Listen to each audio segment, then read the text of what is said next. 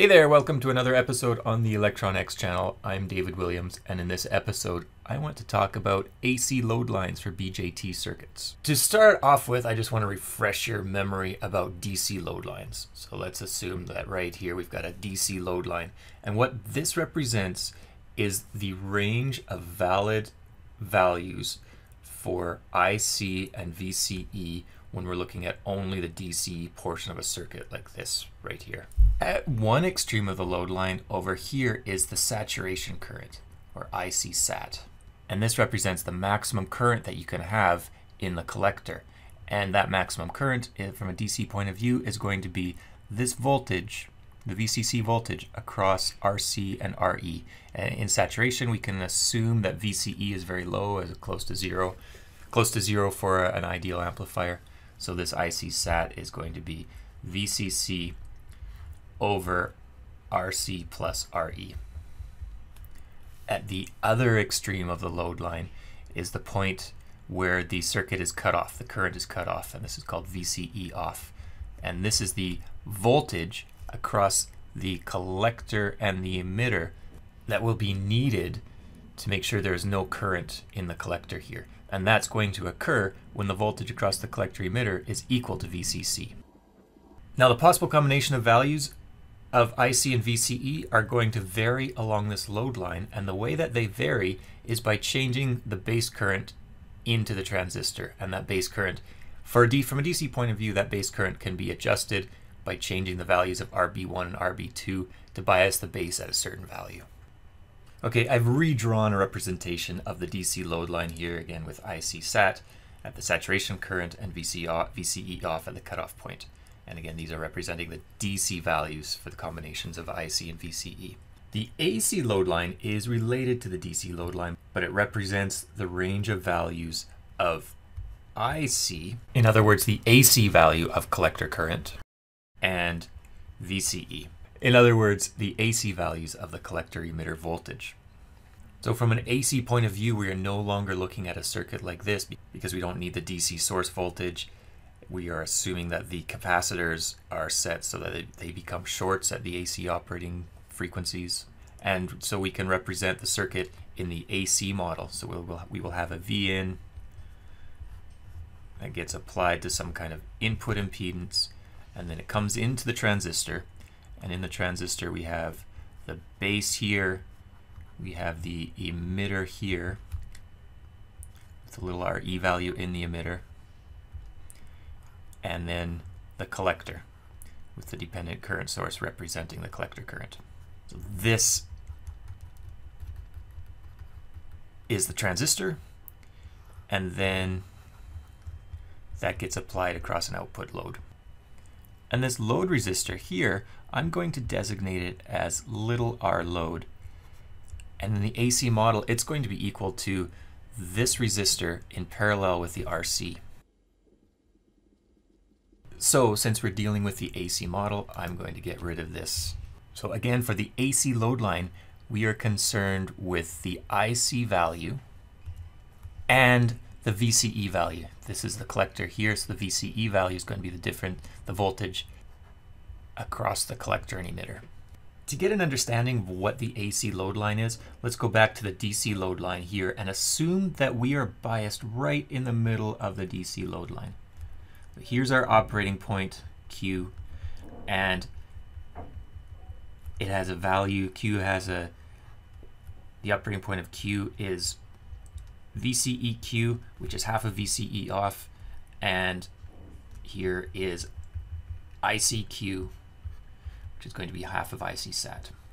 And then the AC load line represents how IC, the little IC, and VCE can change with respect to the Q operating point. So there's going to be a change of IC, and the relationship between that IC and VCE from looking at this circuit, IC is going to be equal to the voltage across this R load divided by the R load. And this IC represents the change in IC across the AC load line, and this value of VCE represents the change of VCE across the AC load line also. The reason that the AC load line and the DC load line are different is because for the DC load line, what you're concerned with is RC and RE. Whereas for the AC load line, your load changes. Your load is now this R load that I'm designating here, which is going to be dependent on the actual load resistance and RC. But in this case, it's RC in parallel to R load. For the AC load line, again, we want to look at the two extremes. We want to know what the saturation current is from an AC point of view, what the cutoff voltage is from an AC point of view. The IC sat is going to occur when the transistor goes into saturation, and that's going to occur at ICQ plus whatever the change of IC is, which is equal to ICQ plus VCE over R load, as I've indicated here. And since I know that R load, which is the external R load in parallel to RC, is going to be less than RC plus RE, I know that my IC sat is going to be greater than my DC saturation current. So on the graph here, my IC sat is going to appear somewhere above the DC saturation current. At the other end of the load line, I want to look at the VCE off. But first of all, I can look at this relationship between IC and VCE and just rewrite it in terms of VCE.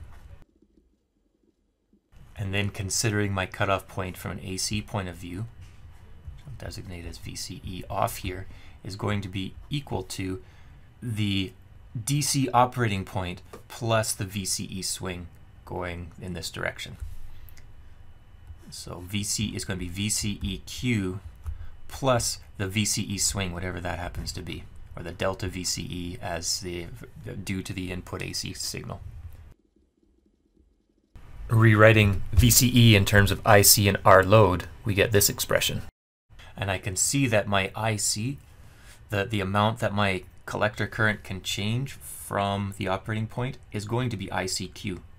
It's going to be that amount there. So I can rewrite this again as VCEQ plus ICQ times R load. And again, since the R load is going to be, well, my R load is this expression, is going to be less than RC plus RE, I know that my VCE off from an AC point of view is going to be less than my DC cutoff voltage.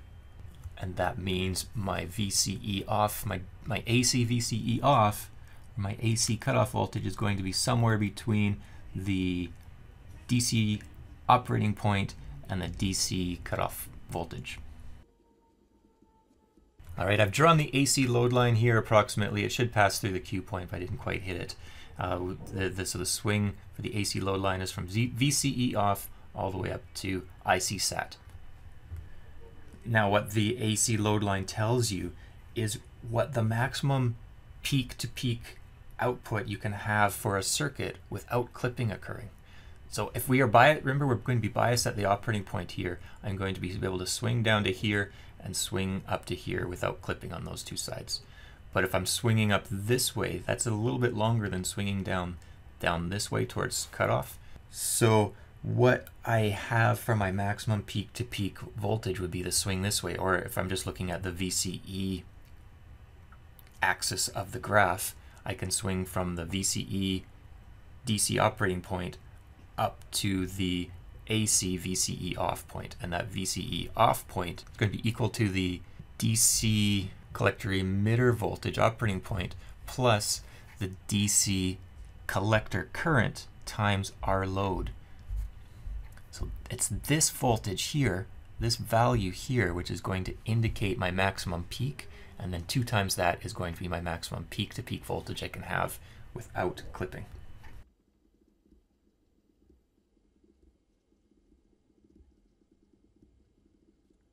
And this right here